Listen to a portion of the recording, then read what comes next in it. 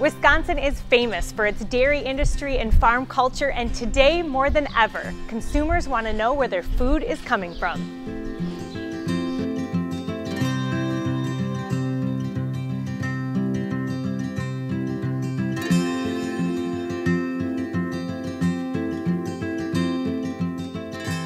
So when did you decide to make this a farm tour?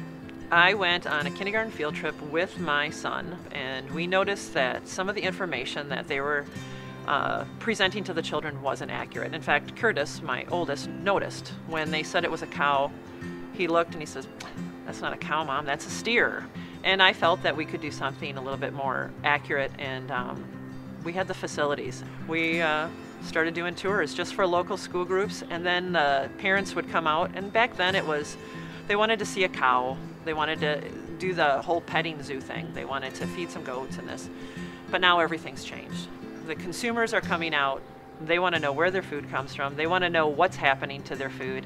They want to know facts about, are we putting antibiotics in the feed? What's happening? Tell me about this, tell me about that. And they want to meet a farmer. Before you invite people on the farm, what are the steps that you guys take here? Anybody that is coming onto a farm is a risk. You must have insurance. You must be able to cover your farm. The vision of what a child sees on a farm is very different than what an adult sees. They're at a smaller, lower angle, and things are more appealing. Everything is overstemmed. There's roosters, there's chickens, there's fence over here that's electric. There's stock tanks to climb in. All different areas. Going into the haymow, are the chutes covered?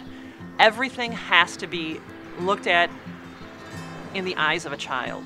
So when I go around the farm in the beginning of the year, and it's every year, any edges that somebody could trip on, whether it's a child or adult, I'm going to spray it with fluorescent paint so that I can see it, they can see it, and basically we're covered by doing that.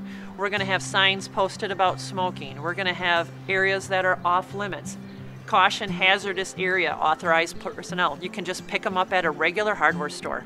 Having the areas that have chemicals or machinery that has points or sharp edges, having those off limits. They can view them, but they cannot go right up close.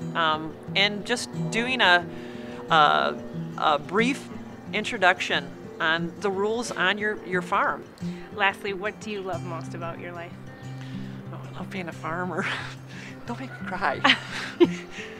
There is something about loving what you do every single day that gets you up in the morning and makes you feel so proud to be what you are. And I've worked in other fields, and I've never had this feeling. The animals care about you, you care about them, and it's definitely a purpose-driven life.